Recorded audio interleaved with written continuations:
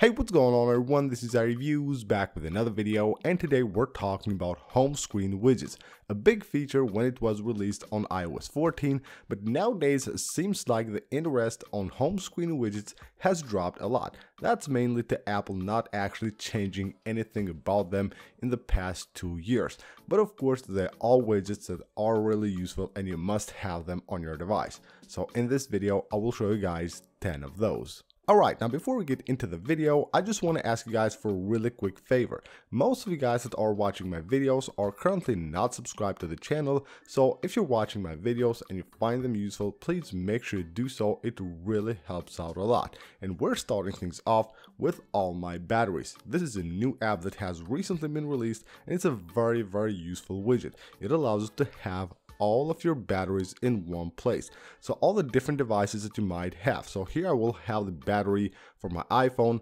my Apple Watch, my MacBook, and even my AirPods Pro. This is really useful, and you can choose which devices you want to see here. So with this widget you can have 3, with this one you can have up to 4. You simply 3D touch on the widget, go to edit widget, and right here we'll have the chance to go ahead and select from your devices.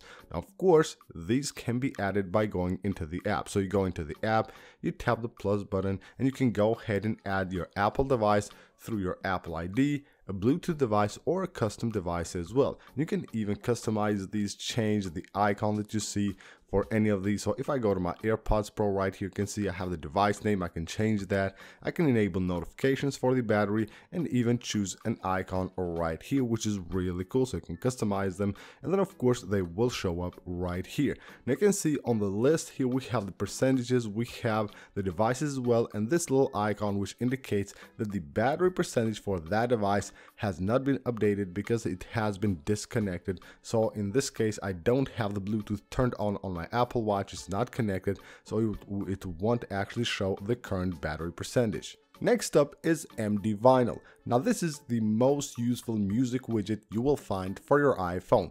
A music widget that actually allows you to control your music from the home screen. I did a review on this app before. It is really amazing, and if you're looking for a widget for your music, this is the one to get. It supports Apple Music and Spotify as well. Most people will use these two services, and what you can do, have these widgets on the home screen. So you will have here the smaller one, you can see how cool that is, and it actually animates right there. You can see it rotates, which is really cool. And you will have this one with the controls. Of course you can skip forwards, backwards to the other song, you can like a song, or you can pause and play right here. You can see you even have that green dot right there which indicates whether the music is playing or not. And then on this one you can 3D touch and actually show the controls as well. So if you just enable that, you can show the controls and even the love button, and of course it works from here. So all these widgets are interactable, you can work with them, stop playing music, start playing music, and switch between different songs.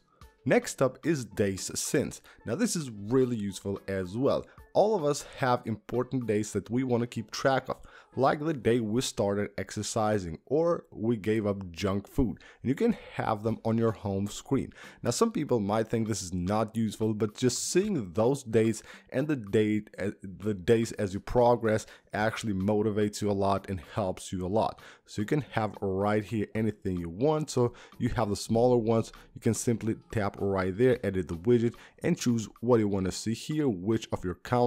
You tap there and you select a counter from your counts that you have added on the app, and of course it will change that. You can have multiple of those, or you can have the medium or the bigger widget and display more counters. Now you can add these of course by going into the app. You can just go here to the counters, tap the plus button, and then just enter the details for your counter, pick a color, and you're good to go. Next up is phone usage. Now this is a free app that offers a ton of different widgets with a ton of different information. Like right there at the top we have device info, so we have the battery, CPU usage, and also the RAM memory usage.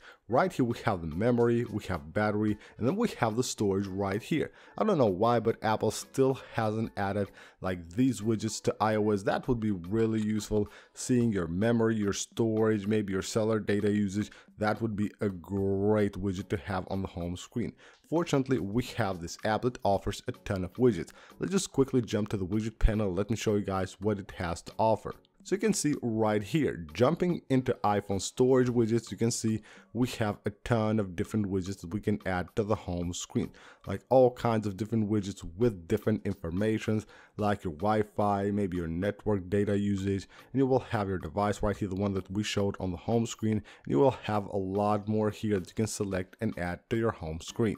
Next up is Photo Album. I know there are a ton of apps that offer photos on the home screen. We also have the default photos widget on iOS, which is trash, by the way. It doesn't work as it should, of course. It doesn't let you select how fast you want to change photos and also which photos you want to display there.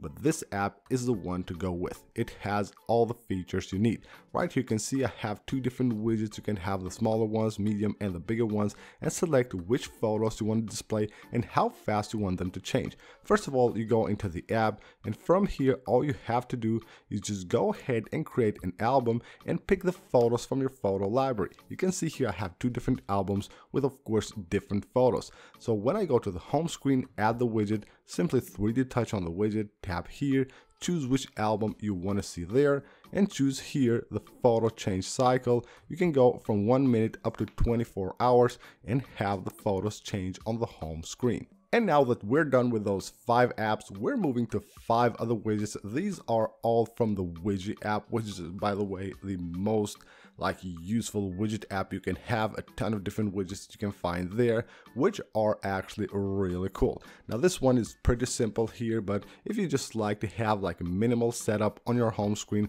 this is the one to go with.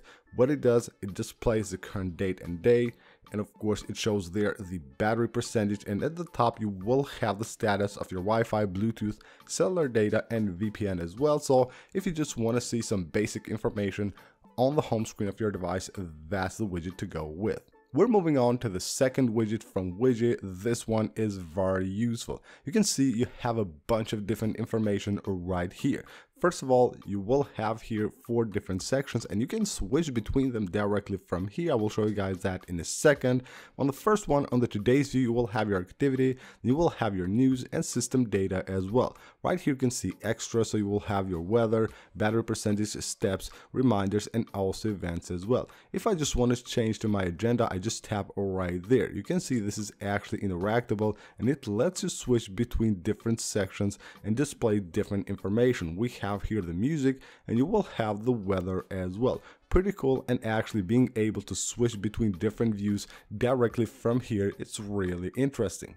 Moving on to the third widget from Widgy, and this one displays your settings on the home screen. You can see how cool this looks. So you will have here Wi-Fi, Bluetooth, and you will have your cellular data, even though it's named Wi-Fi there. You will have your VPN and battery, and it actually works. So if I tap on battery, it will take me to the battery settings. This is really awesome. And not just that, you can also tap here and you can go to your Apple ID on the settings app, and you can tap that arrow right there to switch to other settings. So you will have your password, Safari, music, and you will have your privacy, accessibility, wallpapers, and sounds and haptics. So again, if I just tap there, it takes me to the section on the settings app. This is really cool and pretty useful if you just want to have your settings displaying on the home screen, and a quick way to go to your settings. You can just go ahead and add this widget. Now the fourth widget from Widgy is one of my favorites. You can see how good this looks on the home screen of your device. And you will have a bunch of different information here, like the weather,